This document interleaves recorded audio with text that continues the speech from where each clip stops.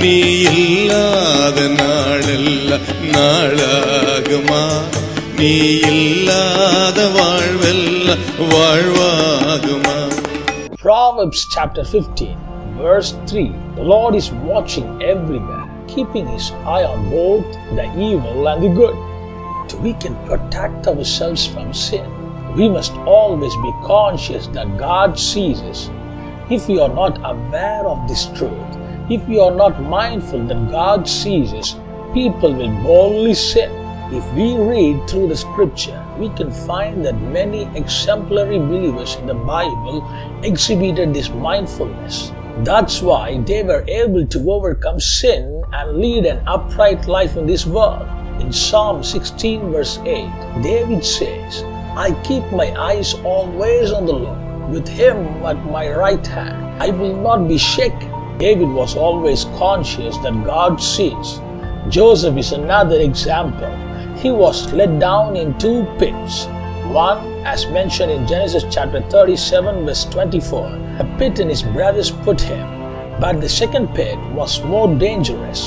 Potiphar's house, that was the second pit.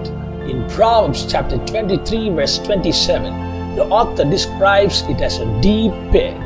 So, lust was more dangerous than the first pit Joseph faced. We can read that he fled that place.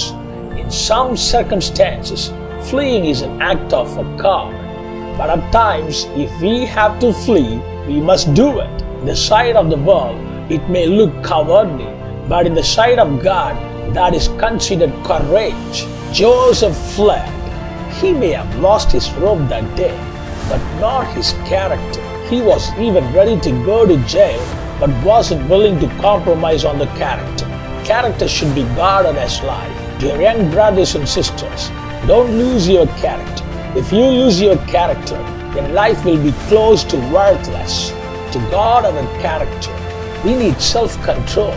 To overcome temptation and be without sin, we need to be conscious that God sees us. This consciousness will be felt only by the people who are saved.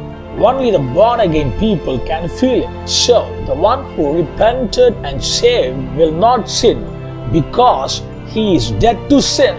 He nailed all his desires and lust on the cross. A new man, when the old sin lurks back in, he becomes aware of it and resists. If we are not conscious that God sees and are not alarmed at the hint of any temptation and sin, then our salvation becomes a question mark. So let us be cautious that God sees us and live a holy and upright life. The Lord may come at any time. We must be very cautious. Hallelujah!